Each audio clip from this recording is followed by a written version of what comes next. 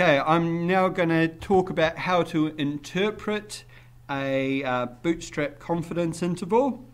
And so I actually want to start off with this Bootstrap confidence interval, which has been generated on Insight. Now, if you want to know how to do this, you can go to my previous video. It shouldn't be too hard to find. But right now we're going to look at, okay, we've got the confidence interval.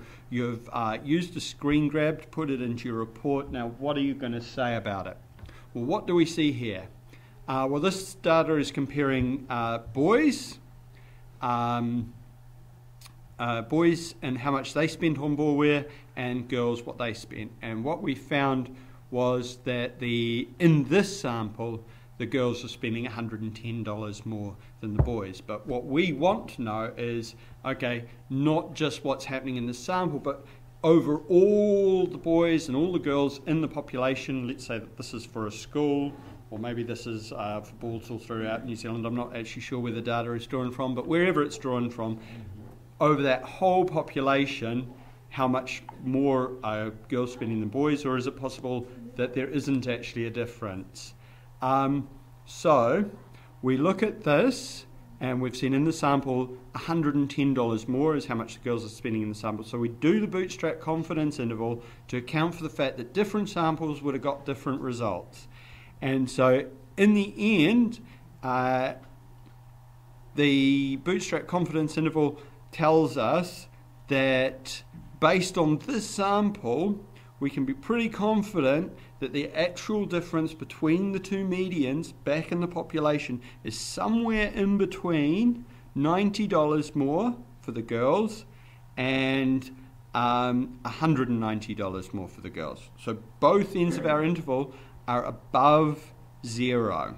Okay, if we were on the negative side, that would be indicating that there was some possibility that the boys were spending more. But we've not come up with that. Zero is not included in the interval, so therefore we can be quite confident that the girls are spending more. Okay? If we then look at a different confidence interval, we might get a different story.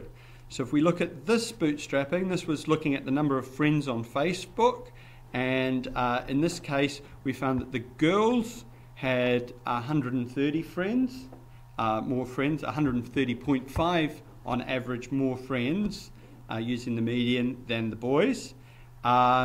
Whereas, now when we do a resample from that, we're trying to discover, is there enough difference between these samples? Now, if I look at those two samples, I don't see a lot of difference between them. There does seem to be slightly more for the females, but it's not a big difference. And could that just be the result of sampling variation?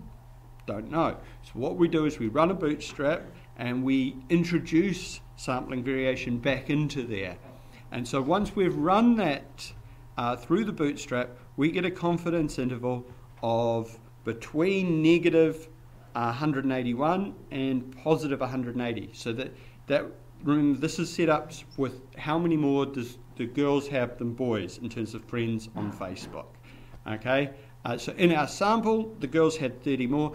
But based on the sample, we can only say that the difference is somewhere between 180 either way. Okay, so zero is in that confidence interval. Therefore, we cannot claim that girls have more friends on Facebook than boys based on the sample. We just do not know at this point based on this data. So that would be the end of your report. You would just say, look, we think it's somewhere in between these two amounts difference, that girls have 180 more or boys have 181 more. It's somewhere in that region. It could be that they're the same.